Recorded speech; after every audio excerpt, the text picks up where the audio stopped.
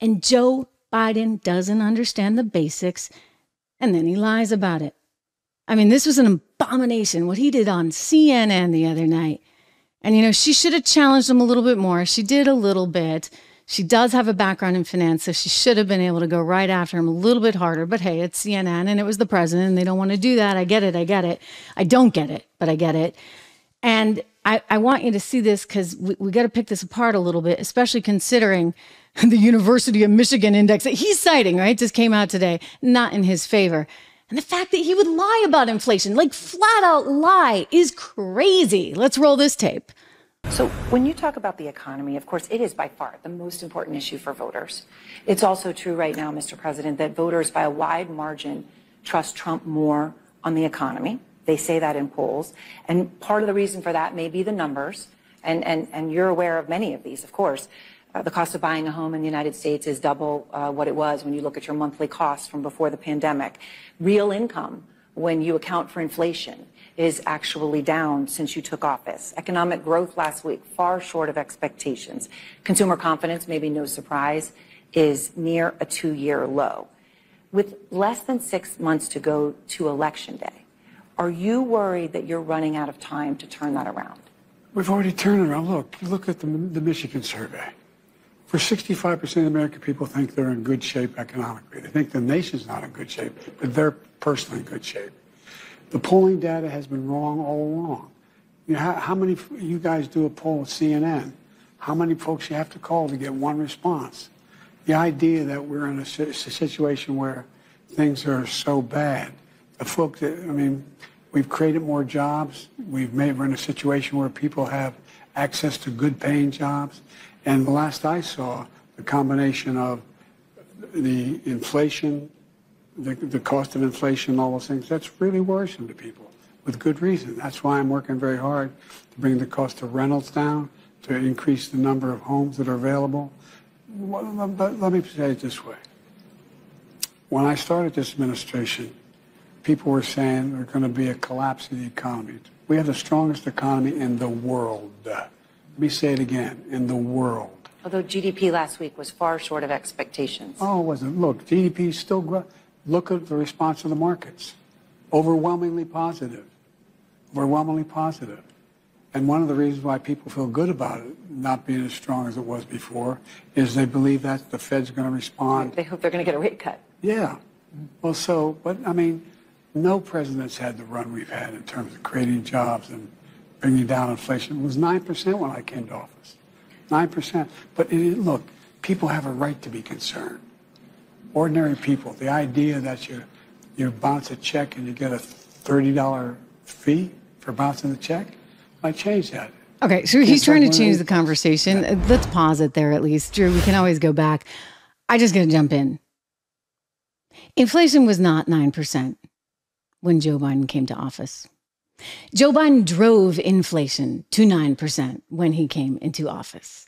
In fact, inflation was actually, ladies and gentlemen, 1.4% when he came into office. I mean, this was just a flat out lie.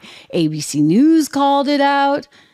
New York Post called it out in a big headline. I mean, I'm sitting there watching this going, what the heck?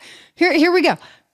Biden tells a lie a minute during CNN interview. It was a brief 17-minute interview. Biden told 15 lies. That's nearly a lie a minute. They write from whoppers about the economy to provocations on Israel. Biden spun a fantasy land of a presidency that voters know is false. Okay, that's the reality of what is out there. Guess what, Joe Biden? You can't hide behind all of your networks anymore. You can't control the message anymore. In part because guess what? I'm right here. And there's plenty more where that came from. Anybody who can is out here on their own, streaming, doing all of this, because guess what? We don't have to have people looking through our scripts, correcting words, saying you can say this, you can't say that. And you know what? As a result of all that, you guys benefit because you're actually getting the truth. So here's the truth. Inflation was 1.4% when Joe Biden came into office. The Federal Reserve, yes, shares a lot of the blame because they just kept printing money. And when you print that much money, guess what? You get inflation. So the Fed was a problem. But there were more problems. Joe Biden, he actually issued a third stimulus check. I'm like, are you crazy? What are you doing? I mean, I was after Trump, but this is a second stimulus. I was like, are you crazy, right? Like, that's too much money to be circulating when the Fed is doing the exact same thing. You can't have both fiscal and monetary, for goodness sakes. Well, Joe did it. And then Chuck Schumer and everybody, they started the printed press going on their side, all while you had the Fed doing its thing on its side. And guess what you did? You actually increased the money supply by record amounts. Like, this has never happened in our history. Drew, I don't know if you have that chart that I sent you about inflation under Biden versus inflation under Trump. If you have it, it would be good for people to see, because it's remarkable. You see inflation way down here under Trump, and then you see inflation, way up here under Joe Biden. And yes, it's come down a little bit, but it's still way up here. You know why? Because once it goes up, even if it comes down, guys, even if it comes down, you're at a different median level, right? Because it's not like you're going down below where you were before. So when you look at these side by sides, and this is a great chart that Drew has up right now. Let me see if we can play this for people. You got energy up about 40%. You've got egg costs, up nearly 50%, all of those things, right? This is a good one for you to see. Chicken up 23.9%. And they're talking about the bird flu. Watch out for that. What's that going to do? Does that mean everybody has to stay home from voting again? Airfare up 32.7%. Apparel up 13.5%. I mean, everything is up, and away. It's not like wages are keeping pace with this.